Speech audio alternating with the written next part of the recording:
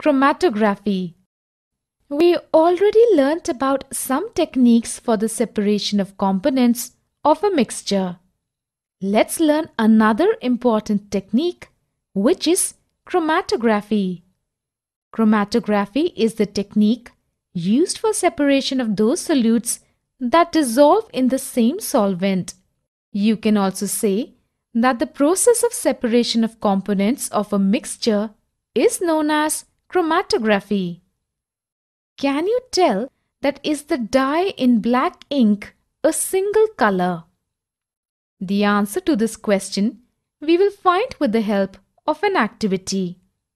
Take a thin strip of filter paper.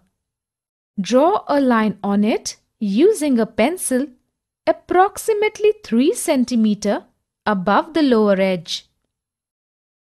Put a small drop of ink, water soluble that is, from a sketch pen or fountain pen at the center of the line. Let it dry.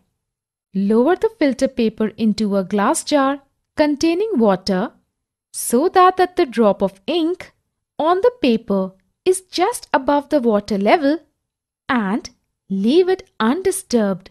Watch carefully as the water rises up on the filter paper.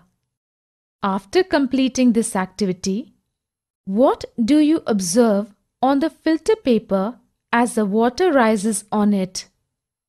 Do you obtain different colors on the filter paper strip?